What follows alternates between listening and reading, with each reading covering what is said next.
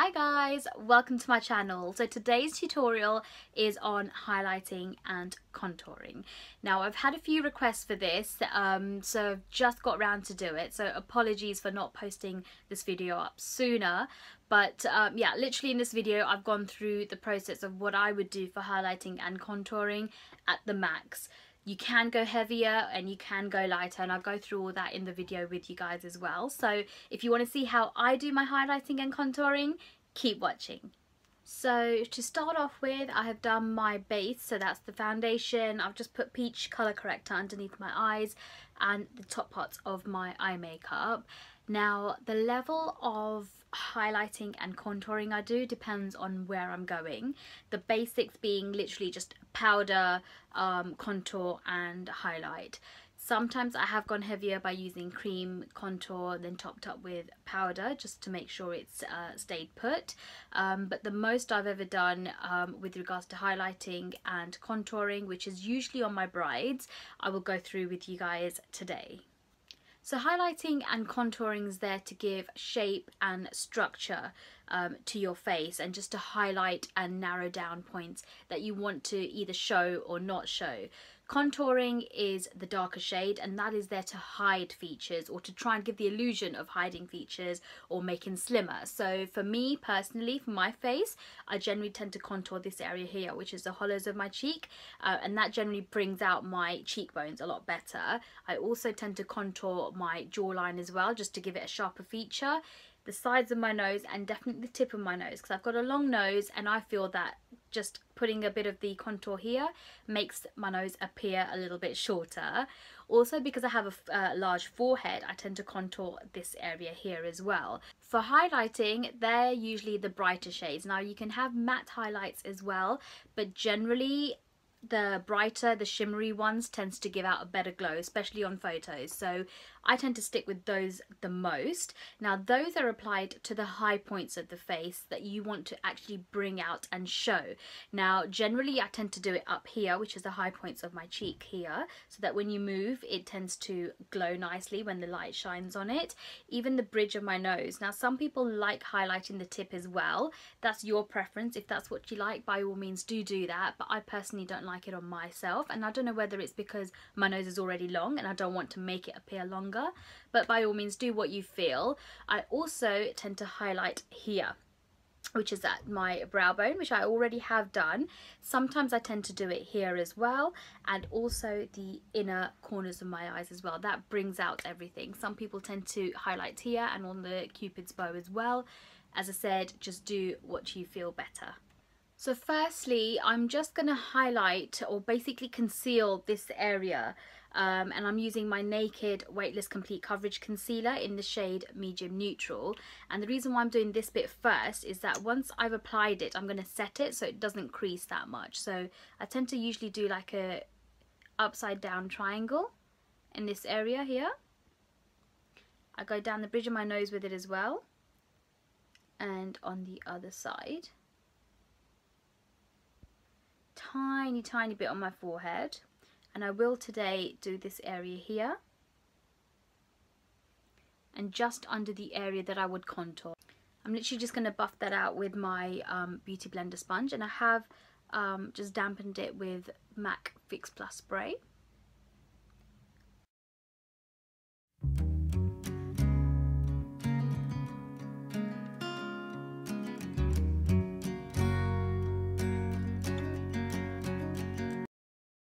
I'm literally just going to set that with my Kick-Ass setting powder, and this is so that my under eye area doesn't crease, and all the areas that I've set it doesn't crease or cake.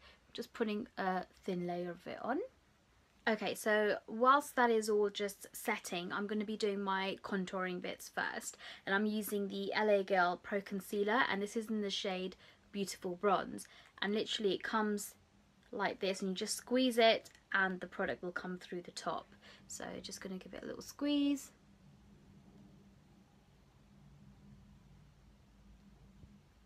Just concentrate more of the colour up there. Same on the other side. Along my jawline as well, on my chin, just the sides of my nose.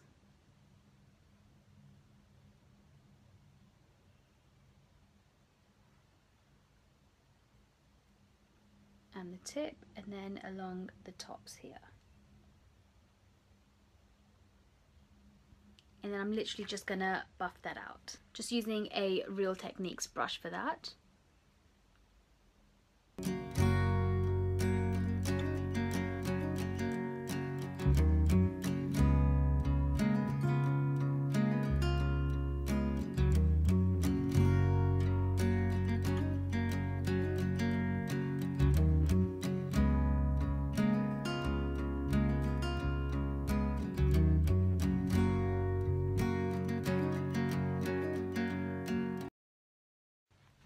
Then, whilst it's still cream, I'm going in with the Illamasqua highlight, and this is in the shade Gleam, which is a really nice goldy champagne-y colour.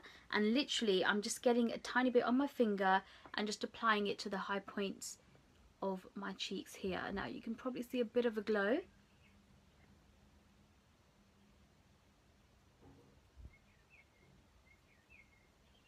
And just on the other side.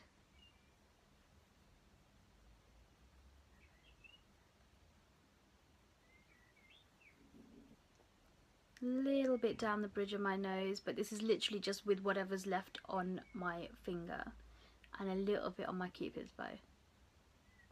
Then I literally just set my face with a light powder, and this one today I'm going in with the Mineralized Skin Finish powder by MAC, and literally patting the product onto my brush, tapping off any excess, and literally just rubbing it really gently. And this is just to take away any harsh lines from the contouring and the highlight that I've just applied.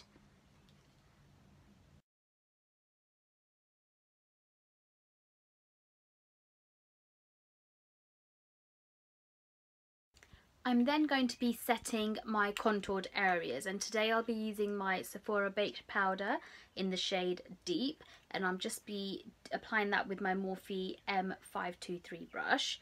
It already has some product on it. Unfortunately, I haven't had a chance to brush it out or clean it out, but it's the same product, so it should be fine.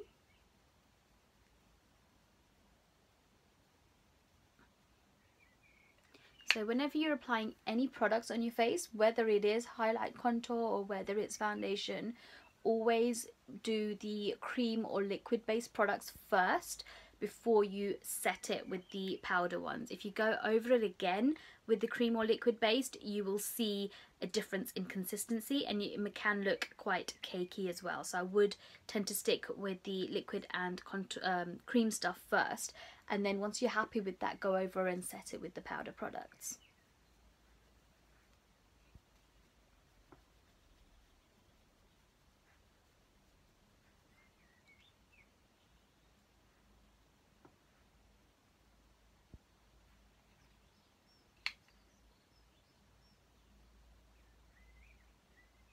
Then I would go on to my blush, which today I've chosen Dame by MAC, and this is a matte powder.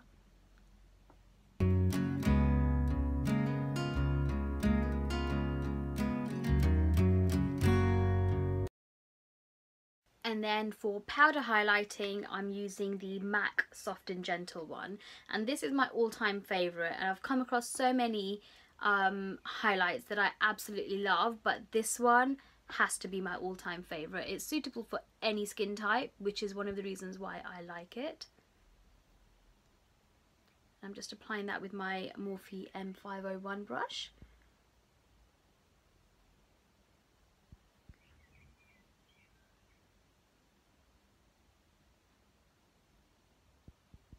So I've just finished off my eye makeup and put my lippy on, which is Up the Amp by MAC. And with regards to contouring and highlighting, that is literally it. It can be a lot quicker. You can skip the cream, highlight and contouring if you wanted to, and literally just go on with the powder. But it's totally up to you with regards to the type of look you want to go for. With regards to the cream with the powder on top, it gives it more of a fuller, more of a heavier contour. But if you want just a more subtle one, I would stick with just powder, or maybe just lighten the shade of the contour colour that you tend to go for. Now, just because I've highlighted and contoured the areas on my face, it doesn't mean you need to highlight and contour the exact same areas. do it so it's suited to your face shape.